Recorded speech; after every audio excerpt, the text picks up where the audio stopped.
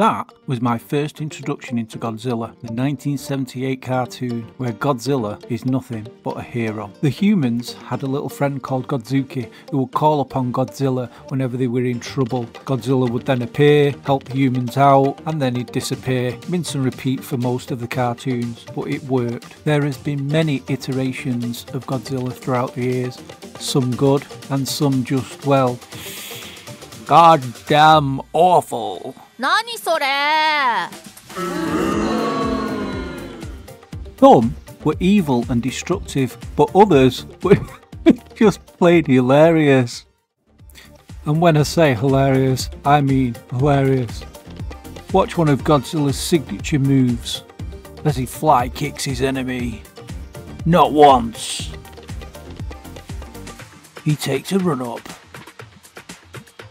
And he goes for the second time.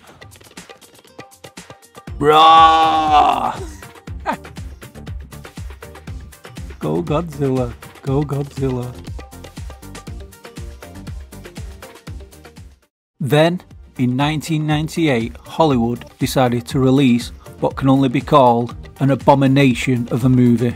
An absolute abomination.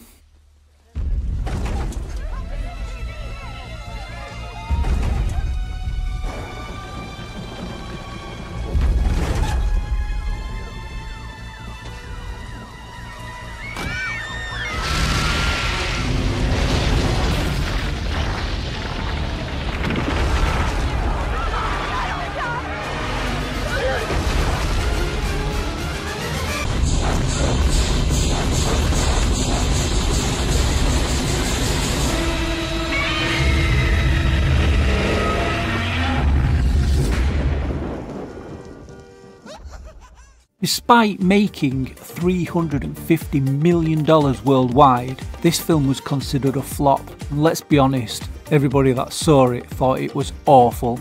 Absolutely awful. After that, would Hollywood ever try again? Would they? Would they risk making another Godzilla movie? But they did.